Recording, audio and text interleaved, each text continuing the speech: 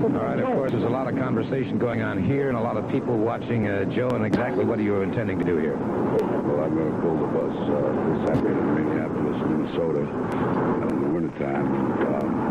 It's at the city bus station in Minneapolis, St. Paul. And if you wait a couple seconds, you'll find out. All right, attach it now to the front bumper of the bus, and they're checking to make sure. Obviously, a slip or a fall here could be extremely dangerous. That's right. You can't fall in front of the bus that's moving. They're very heavy. 22,000-pound Minneapolis-St. Paul municipal bus, and you're putting those chains around yourself now, and obviously putting some padding there to make sure it doesn't cut right through the flush, which it would have to do with the tremendous pressure exerted. That's right. It's a chain. You don't have a strap to cover your back. It's a chain, so that's why you got to put some protection on your back so the chain doesn't injure your vertebra or your spine. Obviously, last-minute preparations here, girding yourself.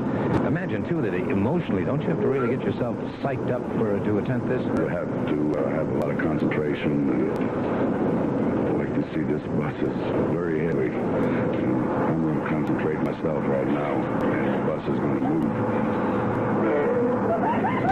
There's only one way I could get out of that. If the bus don't move, I'm going to die there.